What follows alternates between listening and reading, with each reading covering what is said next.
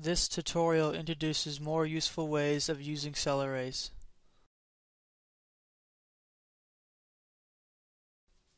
Create the cell array main cell with containers at indices 1 to 3. The three containers contain different data types: an individual scalar number, a vector, and a string.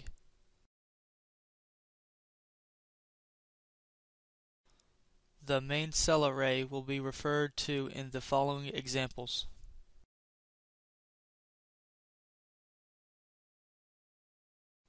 Display the containers from index 1 through 2. Notice that the data type inside of each container is extracted by the use of braces.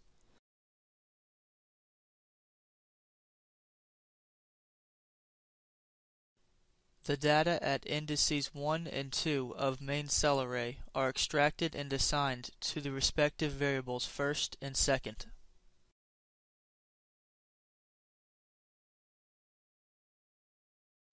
Extract the containers from indices 1 through 2 from main cell array.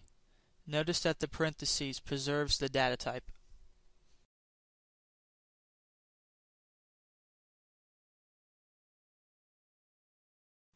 Use a for loop to extract the scalars at an index in main cell.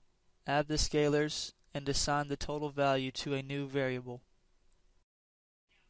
The total value is assigned to the index I of variable SumCell.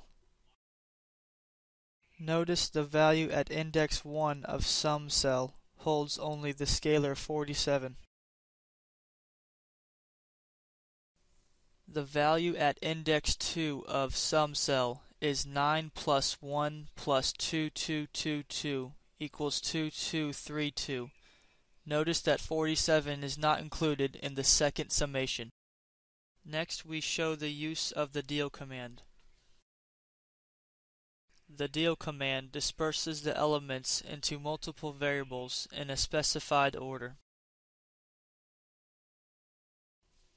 Here, the variables A, B, and C are defined as the containers at indices 1, 2, and 3 of main cell by using braces and a colon.